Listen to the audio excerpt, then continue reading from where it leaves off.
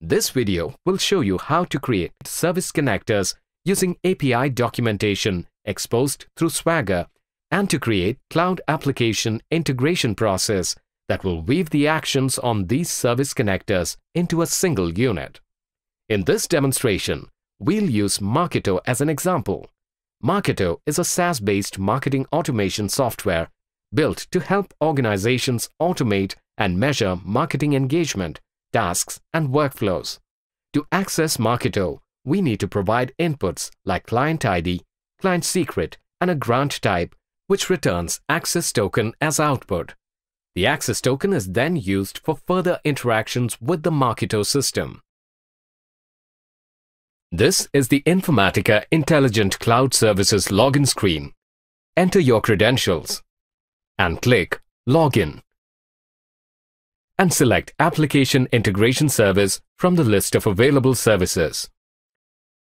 Let's begin by creating Marketo Login API Service Connector. Click New and click Service Connectors. There are two service connector patterns available: Create from WSDL and Create from Swagger. We will select Create from Swagger and click Create. Enter name, location, and description. Select File as the Swagger source.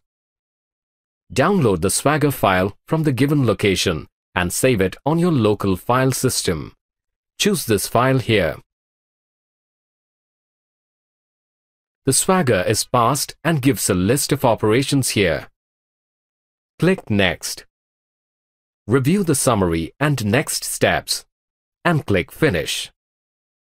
We will now configure the service connector. The Definition tab defines connection properties. In this case, host name is defined and pre-configured. The Actions tab defines the operations available for this service. Action defines the generic properties for this operation. The Input tab defines the inputs required for this operation to work. Client_ID, client_secret, and grant_type are mandatory input fields, whereas the partner_ID is not mandatory. Enter values in the test with text boxes for each of these input fields. To add more input fields, click the Add icon. Enter details here. To delete, click the Delete icon. The Binding tab defines the URL that you will connect to. The Output tab defines the output fields. We will add a few output fields.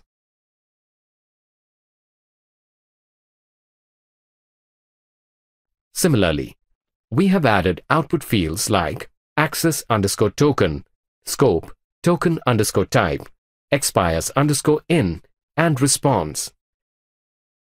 The Test tab lets you test your service connector. Click Test.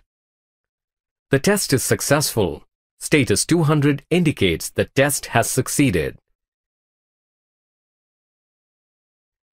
The number 2870 for expires_in is the number of seconds after which the token will lapse. Note down the access token. You will need this in the subsequent steps. Save and publish the service connector.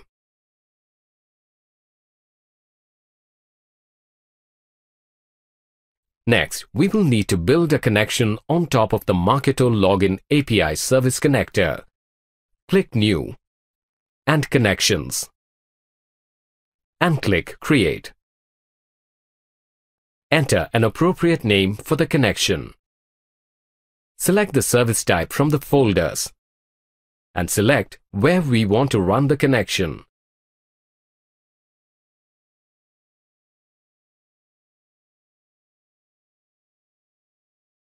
Now that the login service connection is made to Marketo, we will need to make the lead service connection to Marketo.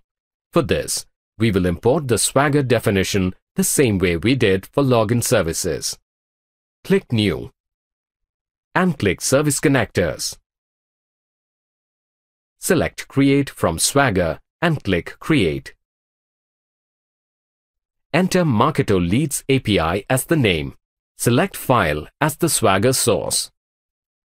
Download the Swagger file from the given location and save it on your local file system. Choose this file here. The Swagger is parsed and lists the operations here. Review the summary and next steps and click Finish. The Definition tab defines the connection properties based on the Swagger that you imported. The Action tab shows all the operations.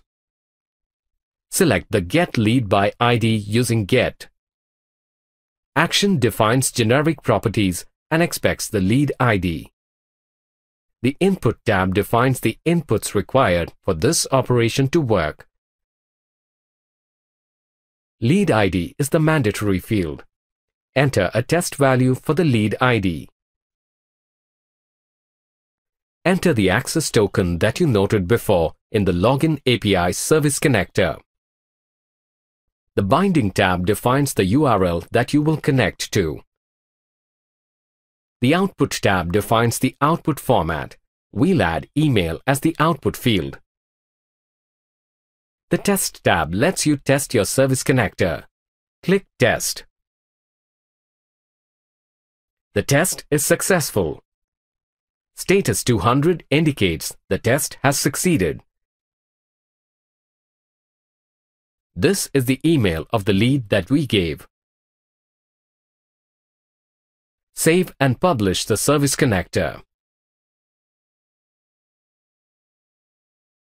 Next, we will need to build a connection on top of the Marketo Leads API Service Connector, just as we did for Login API.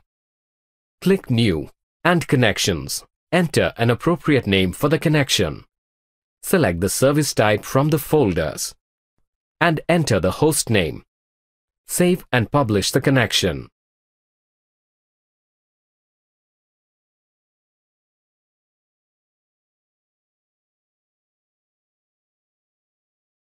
Now, we have two disjoint Marketo service connectors. One of them gives access_token as output, whereas the other expects access_token as input.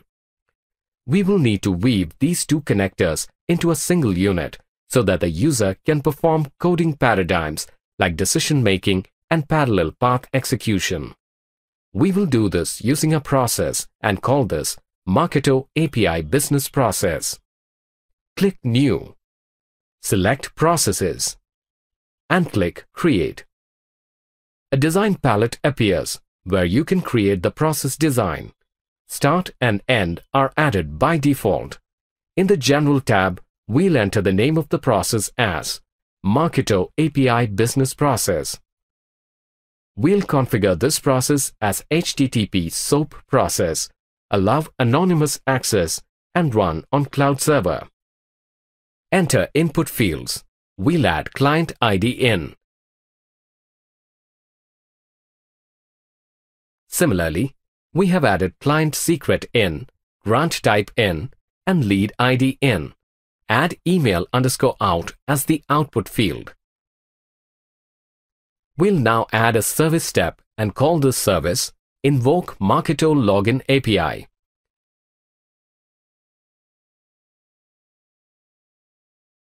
In the Service tab, we have entered the service type and connection details. The input fields list client ID, client secret, and grant type. We'll edit the client ID field. Similarly, we have edited the values for client secret and grant type. Save the process. Add another service step after Invoke Marketo API and name it Invoke Marketo Lead by ID using Get API. In the Service tab, we have entered the service type and connection details. Update the input fields. Next, we'll add a decision step after Get Lead ID using Get. We'll call this decision as Valid Lead ID. In the Decision tab, select Email for field, path condition as equals. and leave the value field blank. If the email is blank, it indicates the lead ID was invalid and the execution will take path 1. Otherwise, it will return a valid email address and the execution will take path 2. Save your updates. Next, we'll add an assignment step for the equals branch and call it Assign Email Output Failure. Fill in the assignment's target and value. Similarly, we'll add another assignment step for the Otherwise branch and call it Assign Email Output Success. Fill in the assignment's target and value. Save and publish this process.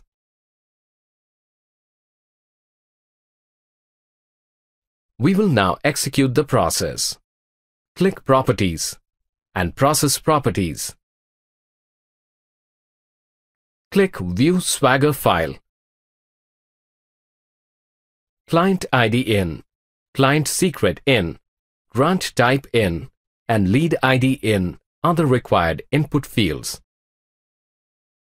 Back on the Properties window, click Copy to copy the process URL and paste it in a new tab.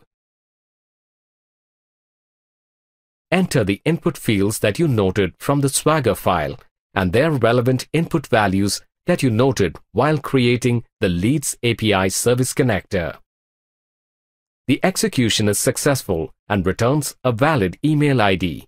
Back on the Informatica Cloud Application Integration screen, open the Application Integration console. In the Process tab, you will see an entry for the process you created. Click the ID to see further details. Notice the execution path with a green tick. The path taken is a success path with a valid lead ID. Click the Invoke Marketo Login API service. Review the input fields and output fields. Similarly, click the Invoke Marketo Lead by ID using Get API service. Review the input fields and the output fields.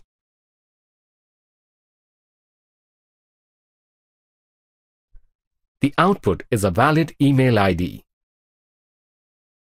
We'll now simulate a failure execution. Enter a lead ID with value 1. The email out says, Email not found. Now, back on the Application Integration console, click the ID to view further details. Notice that the path taken as shown by the green tick is a failure path. Review the input and output fields for the Invoke Marketo Login API service. Similarly, review the input and output values for the Invoke Marketo Lead by ID using Get API service. Notice the lead ID is 1, which is an invalid value. The email shows blank. If you wish to do a further detailed debugging, you can go to the Advanced view. Click Variables. Let's look at the input fields. Here you can see the input values to the process. Let's look at the output fields. These are the output values from the process. This concludes the video demonstration on creating and executing a Marketo Business API process.